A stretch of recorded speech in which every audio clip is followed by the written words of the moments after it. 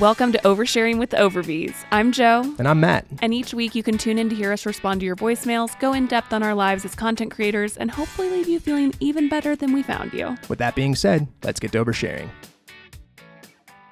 Matt added a sticker for me to my mic. I just found it on the table. It's cute. I gave you a little customization. Yeah. So you want to tell everybody what it says or no? Or are you just going to leave it at that? You got it from a person who writes your books, right? My books? No, I mean, just not like your books, but writes books. It was sent to me in a book package. Yeah. Yeah. So your hockey books, right? Yeah, Which is I where read. you've learned everything you know about hockey. That's not true. Something I don't like is What? like Matt really latches on to things that I'm insecure about and really unintentionally Oh, okay. rides it home. I was going to say, I wasn't aware of your insecurity about hockey knowledge. That's not what it is. Okay, now I don't even like where this conversation is going. That's a good start. It only took, 15 seconds into the podcast? No. It's just like, I don't know. Yeah. I don't like it when people make fun of me. Just as Weird. a whole. I love a good sports romance book. I really do. And Matt really thinks that's funny. It's fine. I don't know It enough makes about them perfect to judge sense it. to me because it feels a lot more ethical than like a billionaire romance book. Yeah. You know? But And they're like usually of age. the like problem of with substantial romance age. books as a whole is like you kind of have to take all normal problems off the table for it to be real romanticized. Well, yeah. And so everybody has to have fat salaries. And there's only so many ways to explain that, you know? I'm sure it makes writing the book a little simpler if you're like, well, okay, they don't have like regular obstacles in life. Exactly. 75% of the book is not dedicated to them going to work. Right. So that's Anyway, nice. the sticker says Puck Slut. Yeah. It came in my package. I didn't know what I was going to do with it. I couldn't give that one to Gardner. So, yeah. I really do like her books. Becca Mack is the author, and it's the Playing for Keeps series. Yeah, you've been a big fan. Yeah. But the sticker's I really really funny. like her. Yeah. Like, she's wonderful. The author is just, she's very empowering and enlightening, and I like her as a person. I think she hits a lot of really real topics while also like her reads being really enjoyable. But I reread them because JC decided to read them, my best friend. And I read them. So I read the first book of the series because my sister wanted me to read it. And I really enjoyed them. And what stuck with me was the storyline. Like it's very found family. The characters are hysterical. They make me laugh out loud when I'm reading the books. And by the third book, like, you know, the entire friend group really well. And it's just, they're fun reads. And when I went back to reread them a year later with JC, I had no idea they were as smutty as they are. Yeah. Which, like, I don't care. Like, that's great with me. Whatever. Like, Yeah. but I was like, oh, I need to be careful about, because like when I was recommending it, I was thinking of the storyline, you know? Yeah, and you like, enjoyed the characters. I really and enjoyed the way that she dynamics. developed the characters. I think that they're funny and fun and light, and while also hitting some real topics. And but they're long books, and they are not short on the spice. So, Oh, good stuff. whoops. Good stuff. Who knows who I've recommended those to, not thinking about that. Yeah, you definitely have. My That was one of your problem, go-to recommendations for a while. my problem is I don't notice. Yeah, it doesn't stick with you. Not at all. Yeah. And the thing is, I can read a book and people are like, was it smutty or not? I'm like, I don't know. Unless it had something like really wild. Yeah. Most of the time I'm like, I'm not sure. By the time, Medium. not immediately done reading it, but like, Yeah. But if somebody's like, oh, you've read this, and like it was a while ago. well, like the sex is not what sticks with me at all. No. If the smutty parts are the parts that are sticking with me, it probably wasn't that good of a read, Fair. is my thought. Fair. You're So. a characters and conversations person. So 100%. that's always what stands out to you 100%. in my secondhand experience. But it's funny because, like, I read Fate Inked in Blood, I think is what it's called. And it's like a newer fantasy book that just came out. And I read that last month. And somebody had told me, they're like, oh, it is so like, there's so much sex in it. And I was like, okay. So I like mentally prepared myself. I'm like, okay, smutty book, got it. And I was like 70% in and nothing had happened. I was like, I think we're reading different books. Yeah. Was it backloaded? No, not at all. No? Okay. There was one scene the entire book, which was really fine. stood out. That's not why I picked it out. Do you know what I mean? And so it wasn't a big deal, but I texted it was a friend's mom who had said that. And so I texted the friend. I was like, wrong. It's not loaded up with, I mean, it was a romance. And she texted me back. She's like, I don't think my mom's ever read a romance book before. Got it. What have you been doing for the last week and a half? You've been like kind of busy, right?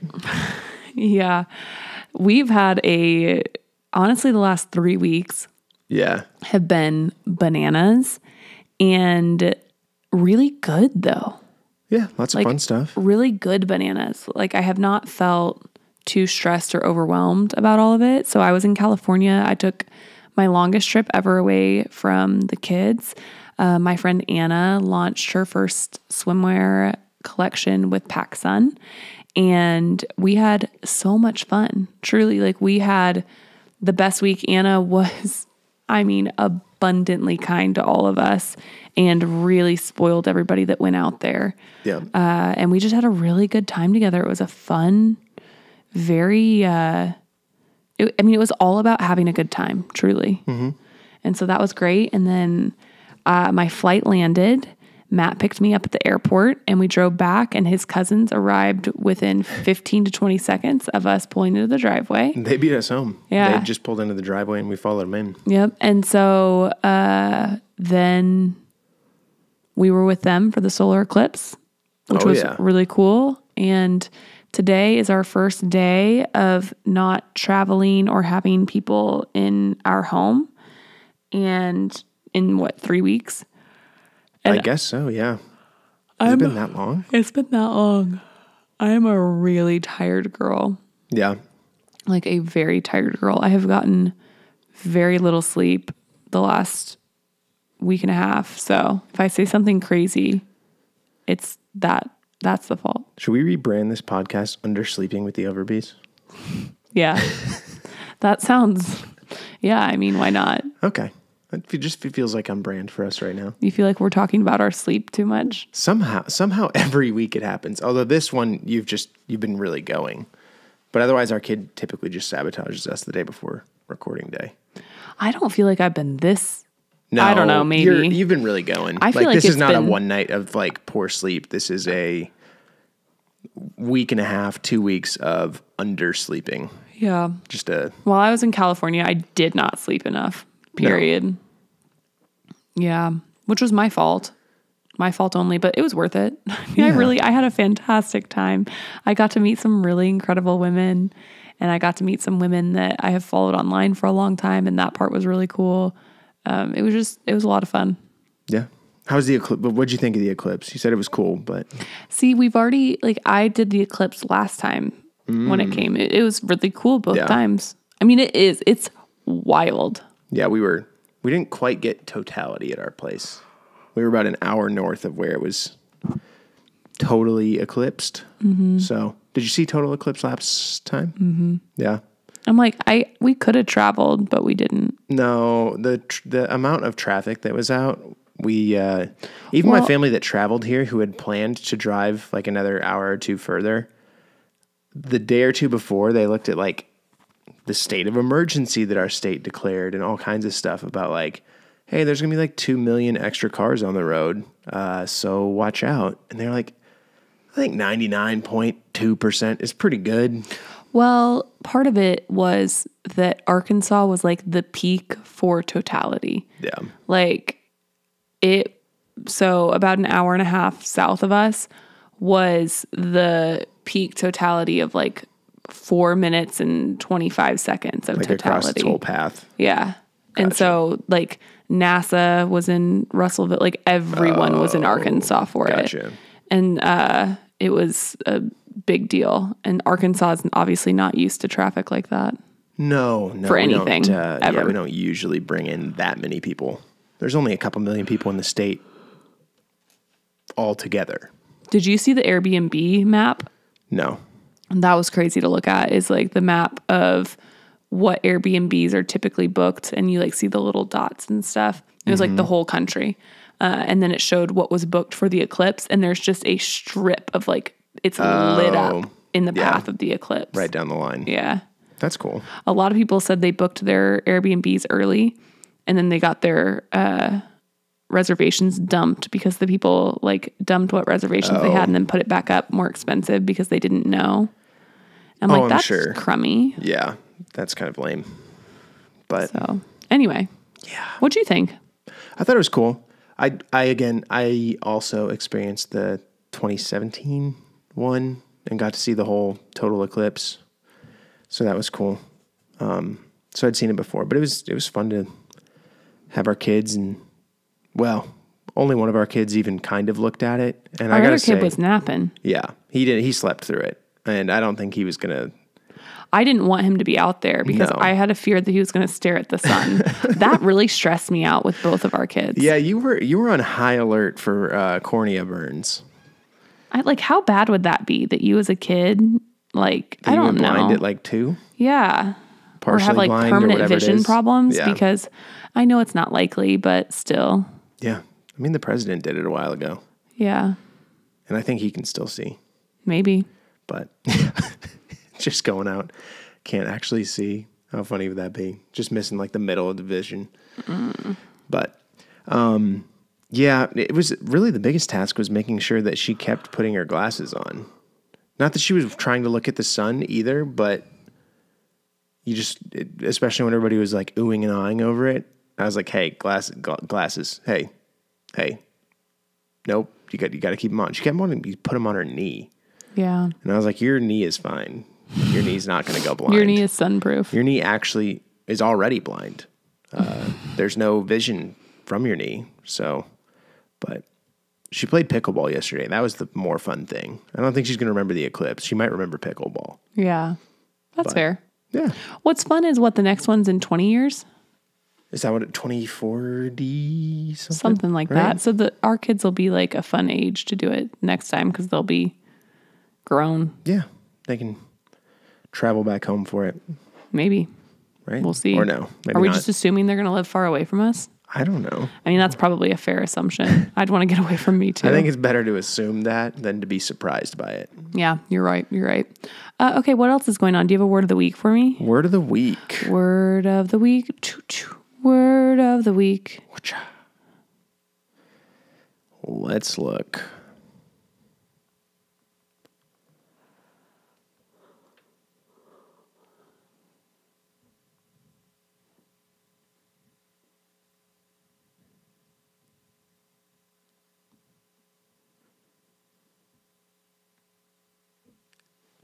Are you familiar with the word tenuous? Is it similar to tedious? It has most of the same letters. But no tenuous. Tenuous. Mm-hmm. Okay. No. Tenuous means lacking substance or significance, affording no ease or reassurance, very thin in gauge or diameter. I've not heard it used that, but... tenuous. Having a thin consistency. So like shaky. Okay. Like you have a tenuous grasp on spelling. What would it mean if I say I feel tenuous? It wouldn't? It wouldn't mean anything? You feel like you're lacking substance or significance? I don't know. I've never heard it used that way, but I think it technically works. Okay. Tenuous. I like that. Yeah. Somebody DM'd me and said that they got to use, oh shoot. One of our words. Yeah. Dang it. I can't remember. Oh, I hate words. Yeah. Again, a tenuous grasp on the English language. It's so bad. You do your best. I'm horrible. You work hard at it. I don't understand why nothing sticks. For words? I've been having more and more experiences, though, in the last year where I'm like, I really think I'm dyslexic. You might be. Like, I genuinely do. Like, I don't know. A lot of things. Yeah. Anyway. You gonna be okay? Yeah, I'm going to be okay. All right. Well, I'm sad about me not seeing letters correctly. that's okay. You'll, well, I don't know that that'll ever change, but yeah. we'll Bad dad, mean mom. Mean mom is mean mom left for 5 nights. yeah, mean mom was gone last week. Yeah, that's really... Bad dad. There was a day where we mostly ate cereal. That might not have been dad's like finest I would prefer not to know that for sure. dadding. It was by request, but still, you know, could have done a better job there for sure. But everybody made it. Everybody was happy with the food, even if, you know, nutritionally it wasn't the most diverse. Did you have cereal as well? No, but now that's messed up. You made yourself 3 whole nutritious meals and you fed them cereal? No, I made myself 2 meals that were medium nutrition at best. For sure, bad dad. Yeah. Bad dad trophy. Okay. You're acting like I prepared a full... No. Matt, he told me he prepared himself a 4-course meal for breakfast, lunch, and dinner, and then only offered the kids cereal. That's what you told me. Yeah, it was a full day with 12 courses that I prepared for myself. But you know, while watching 2 children. Well, I was really busy. That's why I had all the cereal. Right. I had a lot of food I was making for me, obviously. Yeah. No, generally it was good though. It was a fun week with the kids. And then we had our, you know, the usual help, so that made a big difference, especially. So it was really just a few hours a day where I had both of them full on. Mm-hmm. But yeah, no, it went really well. But you know, I do bedtime a lot with them. I do food a lot with them, so it wasn't a huge shift. They were definitely missing their mom after a couple days. They were like, "Hey, you're great, but where's mom?" Yeah. Toddler especially was like, "Hey, Dad, I don't like what you're telling me right now about bedtime or, you know, not eating cereal. Yeah, candy, like the amount of candy that you're cutting me off at. I don't care for that. Where's mom? I'd like to ask her about candy. I'd like to ask her about not going to bed." That's funny. Because she knows she can sucker her mom. A good cuddle. That's true. Actually, she comes out of bed. That's true. It's, you know, 10 o'clock at night, but mom's on the couch. Yeah. If she comes in there crying, telling mom that she wants to cuddle, she's going to get 5 to 10 minutes of cuddling for sure. Absolutely. Yeah, that's true. She won't do that forever. Mom will never send her back to her room right away. No.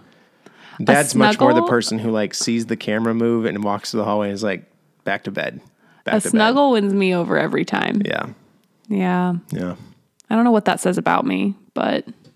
you just, you know, you're starved for affection. You think? Yeah. You're partnered with me, so that's probably just true. Yeah. But, I don't think that's true at all. Yeah. Has Greg been reading this week? Greg has been reading. He's got some articles. We've been a little thin on Greg's reads of the week, so hopefully he's got some knowledge to drop on us. Oh, he's been reading. Oh. Okay. Read it up. Yeah. This is Greg's reads of the week. He sends us articles that, you know, he reads and thinks are relevant to us. And we rate those articles 1 to 5, how much anxiety the titles give us. This is hilarious. Perfect. Study says venting about your problems isn't actually the best way to reduce anger. Here's what to do instead. Would you believe my therapist also sent me that article? Wait, really? For real. That's funny. She must also read Apple News. Wait, seriously? 100%. It gives me no anxiety. It did give me a really good giggle. Yeah, like a 1 out of 5. Yeah, very, very little. It makes sense to me that... Especially since I think she beat him to the punch. Yeah. Yeah. Honestly, I feel like I do pretty well with that. Yeah. You're not you have anger, but you're not a big vented out, explode kind of gal. No, I experience anger in the capacity that like all human beings experience anger, but I don't really process through anger. No, that's not how you work through things. No. So that's nice. I tend to stay pretty calm. Well, I mean, I have my own stuff. Yeah. Anger is No. my most readily available emotion. So sometimes it's like you're sad, but I'm going to run it through anger first, see how that Just feels. see if it feels better. It's not constructive. So true. Yeah, it's not good. All right. 5 money moves that will make you rich, according to a survey of 10,000 millionaires. I guess a 3 out of 5. Oh, really? Yeah, I don't know. Money moves, being rich. It seems like a lot. It didn't really. 1 out of 5. Make more, spend less, or those two of them? Yeah, I can read them to you because they're just like, they have them in headlines. So make a plan, spend less, look for deals, make a budget, stay in control of your money. All right. Yep. Those are all good. I mean, it's Sure. not like that's all it says. They have paragraphs underneath that go into further detail. Yeah. But the thing is, like, I actually had a really wonderful conversation with a woman at the airport in LA when I was on my way out. And she was talking about how she was 25 and she did not have access to financial education and financial literacy. Mm-hmm. And so she's had to teach herself a lot of things. And she was talking about books that she's read. And it was really cool for me to get to have a conversation and listen from her perspective, because I give Gregory a tough time because he sends us so many articles like this. But there are so many people that don't have access to this information. And while it may seem repetitive to us just because we have heard it, it's out there because so few people have others talking to them about it. And so I do think it's valuable. Yeah. Yeah. And even the stuff that seems intuitive, but it's good to have it really laid out and thought about step by step. Right. So I can understand it, but. All right. Next article. 5 issues with their parents that Gen Z brings up most in therapy. We're millennials for one, but I guess a 2 out of 5. That doesn't give me a ton of anxiety, but lay a couple on us. Okay. Just out of curiosity. Any anxiety from you? No anxiety for me. Made Okay. me giggle. All of these, like, I was like, Yeah. Greg's really doing it this week. I like the articles he's sending. Pushback over screen time. Interesting. Okay. Yeah, this is definitely Gen Z, like a younger generation. Inability to problem solve without a parent's help. Different perspectives on higher education. Language around food and body image. Oh, okay. That's big. That checks out. That one I think is one of the first that's really resonated, like, for our generation as well. A lack of understanding about their gender and sexual identities. Yeah. Yeah, the last 2 you listed were definitely ones that follow much more for our generation as well as Z. Screen time for us we barely had screens. I feel like differing perspectives on higher education was applicable too. I feel like it's applicable now, though. I feel like it was applicable. Well, you're right. Maybe. Yeah. Yeah. I just feel like we kind of both wanted to go to school, sure. so we didn't have a. Yeah. I just think we were on the tail end of where education and a lot of stuff really got very complicated and difficult and expensive. I agree. Yeah. I think the way that they talk about food and body image, that's huge. I think that's something that we really face with both of our parents, and not even from I don't even think that it is in the way, like when you think of like an almond mom, Sure. I don't think that it's even necessarily in that way. I think generationally, just the way that they talked about food and the way that they were raised around food is very negative. Yeah. Yeah. It's a very adversarial relationship. Yeah. And I know for us, a lot of it wasn't directed at us so not much. at all. Yeah, but I agree. You just take a lot of it in when you see it. 100%. Even when it's like, when you see your parents talk certain ways about themselves or other people, you internalize it. And so I don't have the best relationship with food for sure, but so be it. Working on it. Yeah. And the gender identities and sexualities, interesting to me because I don't really understand the difficulty with it. What do you mean? I don't have that with my parents. You would think that because we're a little bit older and it's talking about Gen Z, that our parents would be even more rigid or like rooted in it. Yeah. And I feel like both of our families are fairly. Yeah. My We're also not very exciting on the gender and No, not at all. But I do feel like we welcome all kinds of people into our lives and talk definitely. about people who have all different perspectives and identities and experiences. And I don't feel like that's ever been flagged or questioned with our parents. Yeah. Yeah. But I feel like that's a privilege. Definitely is. That's not a universal experience. Right. But our personal identities are pretty boring. Yeah. Yeah. Very for sure. cutter. Straight, white, unexciting. Yeah. College educated. Yeah. Ew. Yep. Boo. No, not really. All great things. Should we hit some voicemails? I know we have emails, so. Voicemails of the week. Voicemails of the week. Oh, thanks, babe. You never finish my things. Yeah. I appreciate that. Voicemail number 1. Voicemail number 1. Hi, Joe and Matt. My name's Paige. I'm originally from Windsor, Ontario, the city that borders Detroit, Michigan, but I've moved to Sydney, Australia, I don't know, like 2 years ago.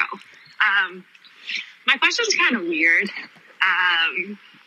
but I watch your OOTDs on like Instagram and TikTok, and I always see you guys wearing shoes in them. And I know it's a big thing for Americans and Australians to wear shoes in their house. However, for us Canadians, it's a big no-no to wear shoes in the house. Don't know why, it's just a thing.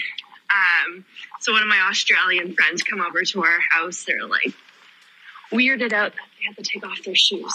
Anyways, I was just wondering what your opinions are about wearing shoes inside the house. Because, like, I know in the winter time, you have to take them off because of snow, and you don't want to truck snow and mud throughout your house. But anyways,